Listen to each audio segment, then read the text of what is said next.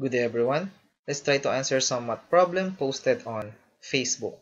And special credits to Master Hamed CBB for sharing this wonderful question. And I hope I pronounced your name correctly. So let's start. Here's the question. Solve for the real values of x. We have x raised to x plus 4 equals cube root of x. Now, if you want to try this problem, just pause this video.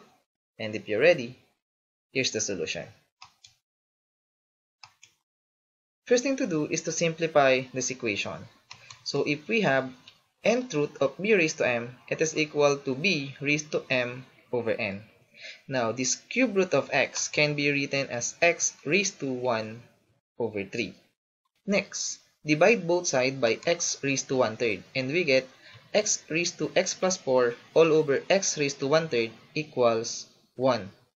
Now using some laws of exponent, if we have b raised to m all over b raised to n, it is equal to b raised to m minus n. So this becomes x raised to x plus 4 minus 1/3. And 4 minus 1/3 will give us 11 over 3.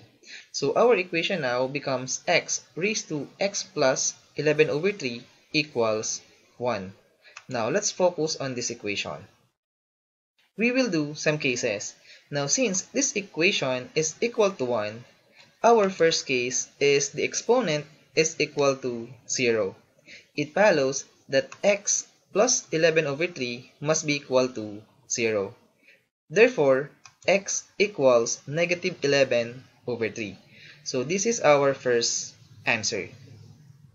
Next, for case number 2, since it is equal to 1, therefore the base is equal to 1.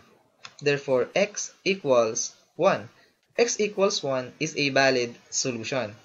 Let's check. If x equal to 1, we have 1 raised to 1 plus 11 over 3, and 1 raised to something is simply 1.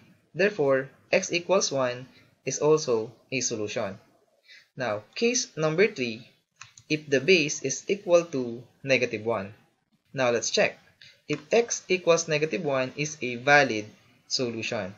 Now, replace x by negative 1. So, we have negative 1 raised to negative 1 plus 11 over 3. Now, negative 1 plus 11 over 3 will give us 8 over 3. Negative 1 raised to 8 over 3 can be written as cube root of negative 1 raised to 8. And negative 1 raised to 8 is simply positive 1. And the cube root of positive 1 is simply 1. Therefore, x equals negative 1 is a valid solution. Now, since it is a tricky equation, let's see what case do we miss. Going back to the original equation, and let's see. Now, what if x equals 0, or the 0 case? So, let's see. 0 raised to 0 plus 4, 0 raised to 4 is 0. And the cube root of 0 is simply 0. Therefore, 0 equals 0. Therefore, x equals 0 is a valid solution.